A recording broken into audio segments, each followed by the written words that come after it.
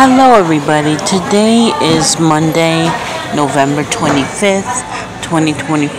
We're going to talk about my day today, even though it's been a long day so far, and I'm still upset about what happened last week, so here we go with my video, and if you like this video, give it a big thumbs up, okay? Thank you so much. So today I had therapy. It went okay, but I was really emotional when I was talking to my therapist about how I felt when Sam did things that he wasn't supposed to do, like try to contact me and try to possibly get back with me. So when I got surprised that he texted me, I was speechless, so I had to block him. That's all I could do, was just block him.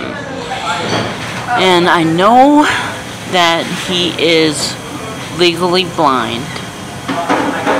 He is Asian, Korean, American, and he likes black women. I get it, but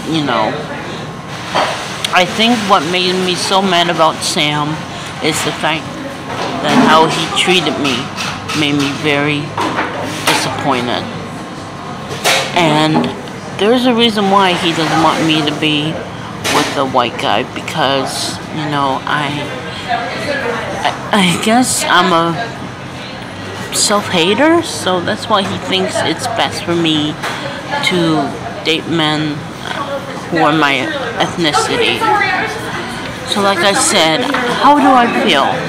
I feel very hurt by Sam, and hopefully he'll stop at some point.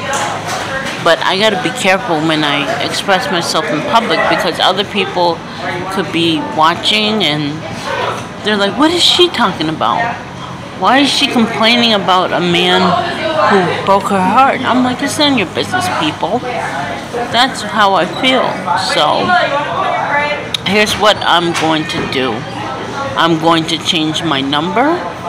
Number 2, after I get a job and be successful, I'm going to move out of the state if I could. That's the only thing I can do to avoid Sam at all costs, because he might be dangerous. So anyway, like I said, I'm just going to wait until I can find a place, but man, I can't stand Sam and his stupid fat self. Shame on him. Anyway, we got a few more minutes before we go, and I'm at Starbucks, so I gotta be careful with my words. How do I feel?